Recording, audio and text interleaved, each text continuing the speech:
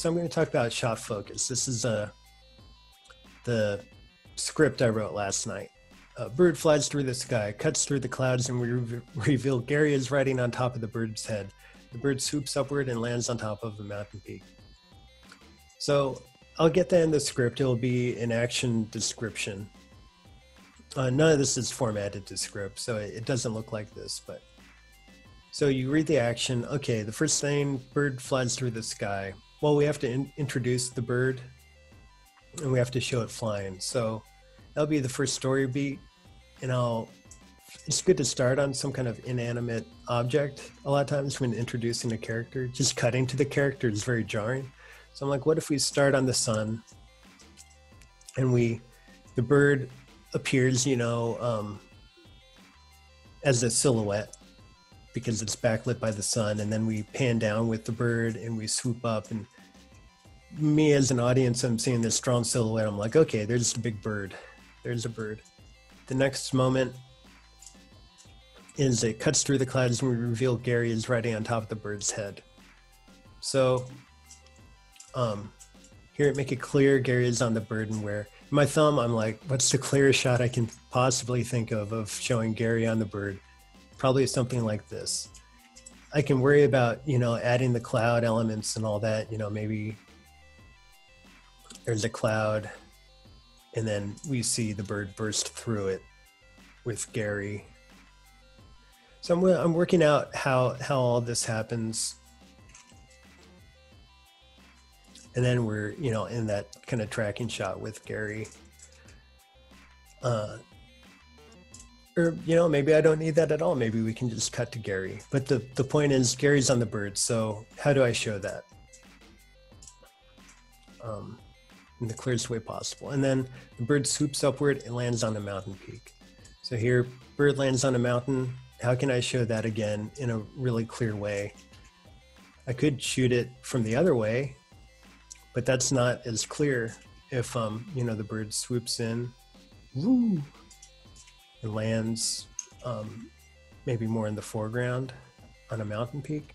Like I want to make it really clear that it's a mountain. So I shot it at this direction. I thought about how do I introduce the mountain? I think a pan would be a simple, nice way where we're tracking with the bird. We have something to track with. We pan with that animation to the new element I'm introducing, mountain. And then I show bird land on mountain. So you got to be really, I don't know, kind of a nerd and just go through, bird flies through the sky. That's the first shot I could do that. Gary's on top. Bird swoops upward and lands on a mountain peak. And so I'm like, okay, I'll do this in 3 shots. And then I draw the sound thumbnail, and then maybe I'll think about it later. I'm like, oh my gosh, if I just did one background, maybe I have the sun here.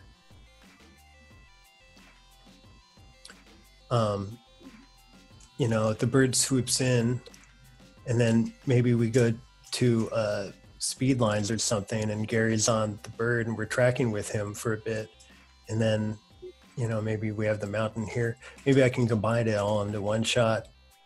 I'll approach it from every angle, and in the end, I'll try and figure out what's best for the production. So sun.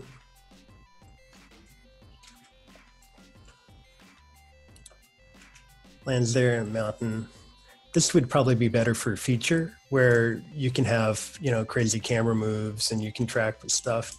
For TV, I kind of like this more because easier to produce. This is a bit harder to produce for animating the bird rotating and stuff. This, we're cutting on all the difficult stuff to animate. So I approach, that's kind of my thought process. Break down the information, and then how do I show that as clearly as possible? And then if I want to, I could, if I'm like, well, that's pretty clear, maybe there's a fun, crazy shot where, I'm on the back of Gary and it's a GoPro type shot where we're with him and, like Never Ending Story style, we're flying with him. Like maybe I could get away with that and still introduce Gary in a fun way. like he's turned back, you know, a cloud whizzes by and he turns to look at it as it flies by, so we get a clear view of his face, and then he looks forward again. You know, I'll try and put in a fun shot so it's not just distillation of information.